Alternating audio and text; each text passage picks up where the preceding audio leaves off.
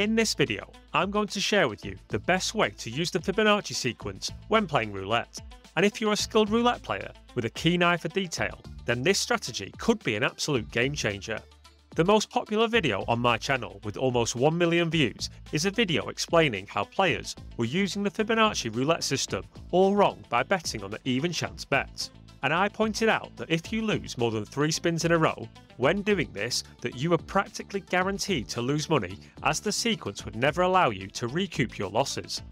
In that video, I suggest betting on either the dozens or columns because they have a 2-to-1 payout, which allows you to make a profit when you eventually hit a winning bet whilst following the Fibonacci progression. But now, a year on, after studying roulette strategies, I think there's a better way, and I think you'll agree after watching this video. And you'll definitely agree if you're particularly perspicacious with winning roulette numbers. A quick reminder on what the Fibonacci sequence looks like before I jump into the best way to use it. The sequence is simply made by adding the previous 2 numbers together and adding it to the end of the sequence. 12 numbers into the Fibonacci sequence would look like this. When transforming this sequence into a betting system at the roulette table, we simply move along the sequence each time we lose, and then reset back to the start when we hit a winner. If we are paid 2-to-1 on our bets, the winnings will cover our previous losses and some additional profit. And the cherry on the top of the Fibonacci sequence is that we will receive more profit the further down the sequence we go, almost as if we're being rewarded for our bravery. But interestingly, we don't need a payout of 2-to-1 for our Fibonacci sequence to be profitable. I'm proposing that we can reduce our profits in exchange for a higher probability of winning. And that would be the most optimal way of playing the Fibonacci sequence on roulette. To show you what I mean, let's convert this 2-to-1 payout into a decimal.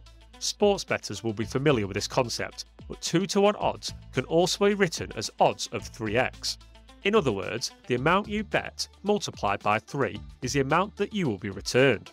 So if you were to bet $1 on a 3x, you would be returned $3. $1 is your original bet, $2 is your profit, aka 2-to-1 odds. Instead of a 3x return on your money, what about a 2.77x return on your bet? Don't worry, I've not just picked that number out of the sky. I'll explain in a moment how we can get these odds. Veterans at the roulette table might already know the answer to this. So how would a 2.77x return on your money perform when playing the Fibonacci sequence? For example purposes, let's assume we lose 6 bets and win our 7th bet.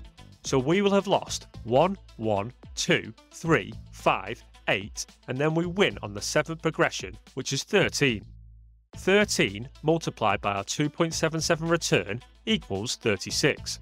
Remember, this is a return of 36, so with an original bet of 13, that gives us a profit of 23.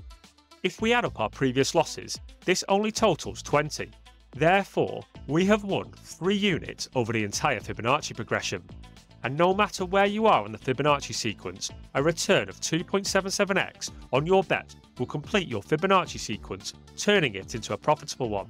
So now there's 2 obvious questions. How in the world do we get a 2.77x return on roulette? And wouldn't it be better to have a 3x return, as we will win more money?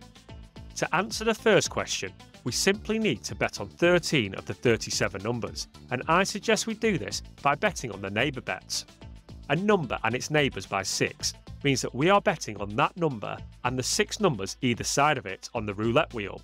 So for example 0, the 6 numbers to its left and the 6 numbers to its right, giving us a total of 13 numbers covered. Placing $1 each on these 13 numbers would be a total bet of $13. If any of these 13 numbers land, we will be returned $36. $13 bet with a $36 return is a 2.77 return. So now let's answer the second question. Why don't we just bet on a dozen or a column where the payout is 3x rather than 2.77x? Let's run the numbers. 13 numbers that are winners means that 24 of them are losers. If you're playing on a 00 roulette table, then you have 25 losing numbers. But please don't play 00 roulette. There are single 0 tables available no matter where in the world you live. If you would like help finding the best casinos to play roulette at, you can take the quick 2-minute quiz using the link in the description. Assuming you are playing at a single 0 roulette table with 24 losing numbers, That means you have a 64.8% probability of losing. Compare this to betting on a dozen, where you have 25 losing numbers, giving you a 67.5% probability of losing. Now that might not sound like a big difference, but when we consider the only way the Fibonacci roulette system loses money is when we either run out of our bankroll or hit the table maximum bets, this seemingly small difference can have a massive impact. Let me show you with an example.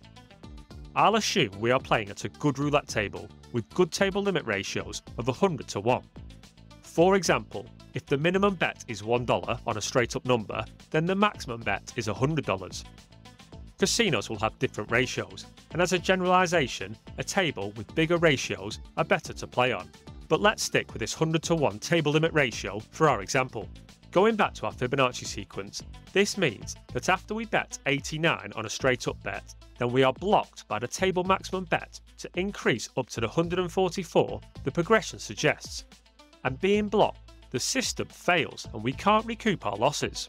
To get to the point where we lose our $89 bet, we will have had to lose 11 bets in a row. The probability of losing 11 bets in a row whilst betting on 12 of the 37 numbers is 1.3%. That's calculated by multiplying our 67.5% probability of losing each spin to the power of 11. However, if we move to this improved Fibonacci system, betting on 13 numbers and a probability of losing each spin at just 64.8%, our chances of losing 11 bets in a row has now reduced to just 0.84%. In other words, there is a 1 in 77 chance of hitting an adverse sequence and being stopped by the table limit using the original system, and just a 1 in 119 chance of the same situation happening to us by betting on our 13 numbers. Both systems return a profit when we eventually hit a winner and complete the sequence. One of them reduces our probability of losing dramatically. Before I explain how you can use skill to make this improved Fibonacci sequence even better, let's address its negative aspect, and that's the bankroll you might need. As these bets are the amounts you are betting on each of the 13 numbers, if you are betting $89 on 13 numbers, that would be a total bet of $1,157, and that's after a total loss of $1,859 from your previous bets. Not many of us have $3,000 to take to the roulette table, but not to worry. There are online casinos that you can bet as little as 1 cent on the number, so you could scale this Fibonacci strategy down to a bankroll of just $30. If you would like help finding those online casinos, feel free to take the quiz. Now for the skill part. Many experienced players will be familiar with spin bias. This is when roulette dealers spin the ball into a certain section of the wheel more often than not. It can usually be found with completely new dealers trying to spin the ball as fast as they possibly can every time, or really experienced dealers that are unknowingly consistent in their spins.